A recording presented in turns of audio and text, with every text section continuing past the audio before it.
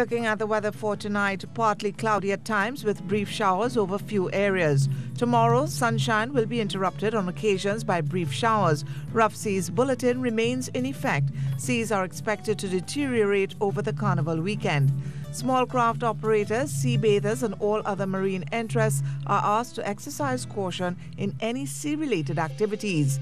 Seas are moderate to rough with waves 2.5 meters to 3 meters in open waters and near 1 meter, occasionally choppy in sheltered areas.